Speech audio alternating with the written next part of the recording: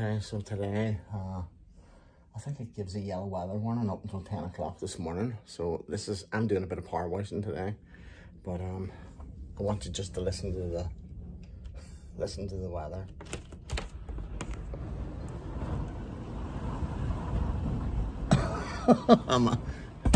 I'm a mad in the head, but I know there's a lot of fir trees and stuff that I'm around underneath, so I'll have a lot of protection.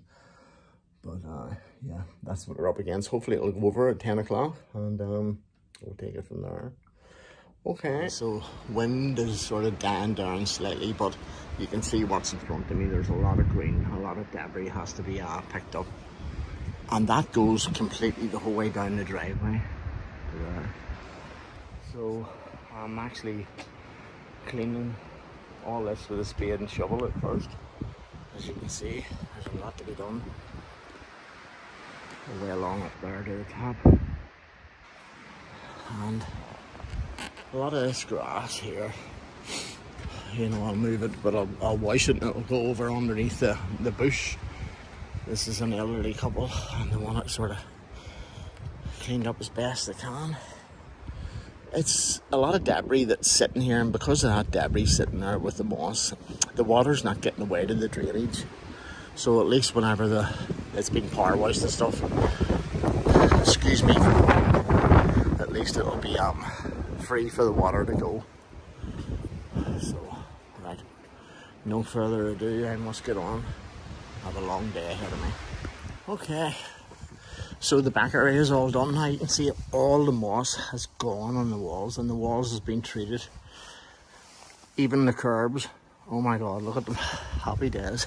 I must say myself, it's a great job. Definitely all the drains have been cleaned out and the mesh is put back into it. I blew all the leaves away too from the bank.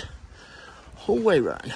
It looks absolutely gorgeous, I must say. Close the door. Look at the front. Oh my god. Even underneath the apple tree, all the leaves. I blew all the leaves over. Looking good. So, looking good. Losing light here, so this is sort of the remainder of what I've done. The bottom bit here at the dad on the drive, I wasn't meant to do it, but I thought I would do it for them. They're an elderly couple and they were saying that people come into the property thinking there's no one there, you know, because it wasn't power washed and what have you. So I've treated the whole entrance, the walls and all. Look at that. I mean, they were green, man, and the algae and the lichen's starting to die, as you can see.